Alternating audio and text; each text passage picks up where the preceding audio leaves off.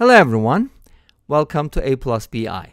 This channel is all about complex numbers, and in this video we're going to be solving an equation with complex numbers. Of course, what else can we do, right? We have a plus bi to the 10th power equals a minus bi. We've done some similar problems before, but they were phrased a little differently.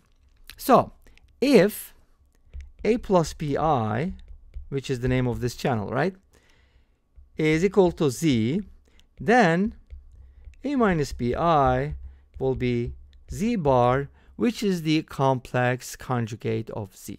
Okay, so that's the first thing I want you to notice.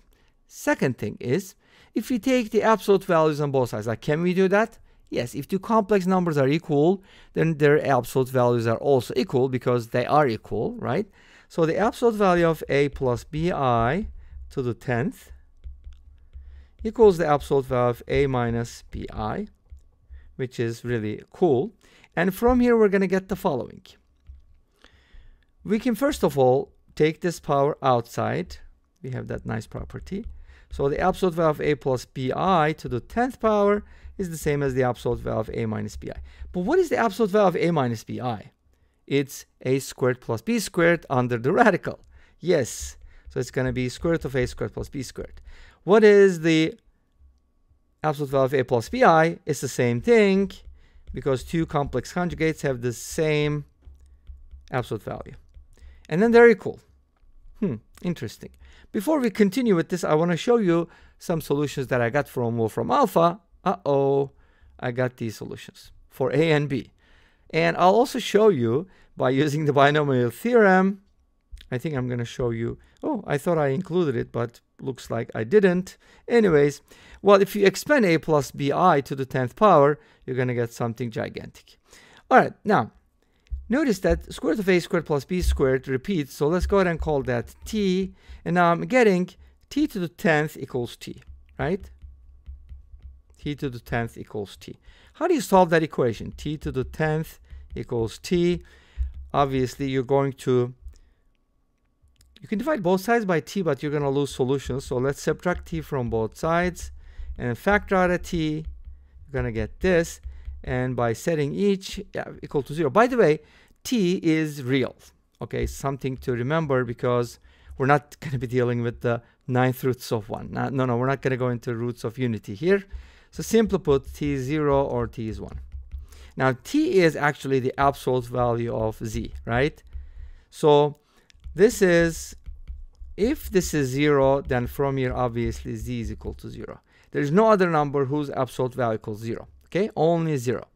Now, if t is equal to 1, then we get something interesting, right? Because this is non-negative. And when you square both sides, you're going to get a squared plus b squared equals 1. Awesome. We're going to use that information, so let's save it for now. Now, let's go ahead and take a look at our equation. One more time. A plus bi to the 10th power equals a minus bi. Why did I leave some space? Because I'm going to do something now. I want to multiply both sides by a plus bi. And the motivation behind it is, if you multiply two complex conjugates, you get a real number. Isn't that awesome? And when we multiply these two guys, we get a plus bi to the 11th power. And on the right-hand side, we get a squared plus b squared from sum of two squares. Wait a minute, I know what it is. It's equal to 1. Awesome. Replace that with 1, and now you get a really nice equation. A plus bi to the 11 equals 1. Obviously, the super-duper complicated, brute forcey, horrible method would be expand this like a to the 11 plus 11 choose 1, a times bi to the 10, so on and so forth. Is that right? No, it's the other way around. A to the 10th. Okay, it doesn't matter, but I'm going to go this way. And then bi. And then you're going to get 11 choose 2. A to the 9th, bi to the 2nd, which is b squared, I squared, which is negative b, so on and so forth. Anyway, you see, there's going to be 12 terms. And then finally, to get 1, you have to set the real part equal to 1 and imaginary part equal to 0. But that's super duper painful. You don't need to do any of that because this equation is just awesome. Guess what? We're going to go into roots of unity. Now, since a squared plus b squared is equal to 1, we already got that, right? I can go ahead and set a equal to cosine theta and b equal to sine theta. So z can be written as cosine theta plus I sine theta, right? And of course, thanks to Euler, this can be written as e to the power I theta in the most compact form.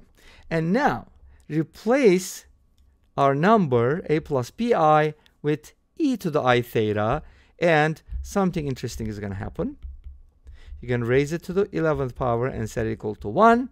And guess what? This is exponentiation e to the power 11 I theta equals 1.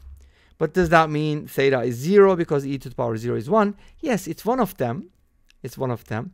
But there's other solutions. Obviously, you're supposed to be getting 11th roots of unity.